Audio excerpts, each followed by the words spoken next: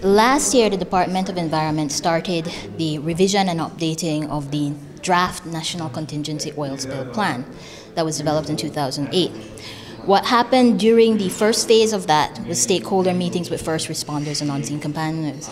Before we moved into second phase, the overall recommendation from all the participants, whether government or private sector, was we need capacity building, first for the ability to respond, because as usual with many agencies, people cycle out, they leave, so the trained personnel are gone. And two, we need capacity building to fill in the identified gaps within the oil spill contingency plan.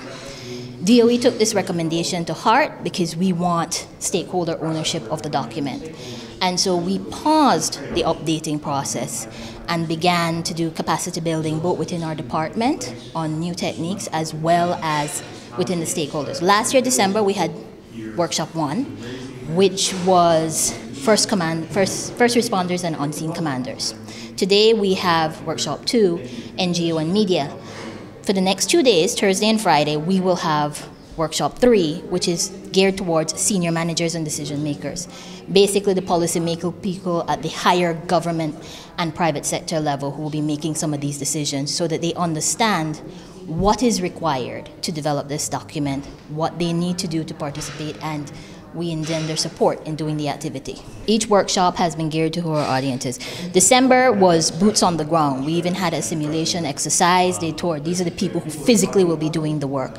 Today, it's for the NGOs and media, so you understand how best to communicate with the public and what it is you need to do in the event of these activities, because obviously you're not going to be responders.